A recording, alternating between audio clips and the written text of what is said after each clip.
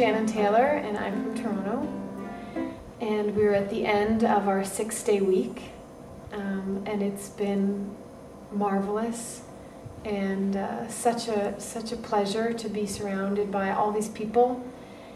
And we talk every day basically how surprised we are of everything that's coming at us, and the teacher's commitment and all that we're learning, what we can take from everybody else.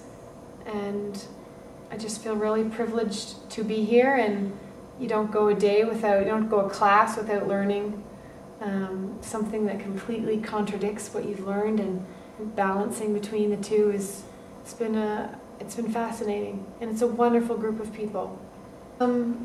Confidence and trust in myself as a performer, and to get my singing butt in gear, get ready, and to really fail, because I say I want to fail, and then when I mess up, I get mad at myself.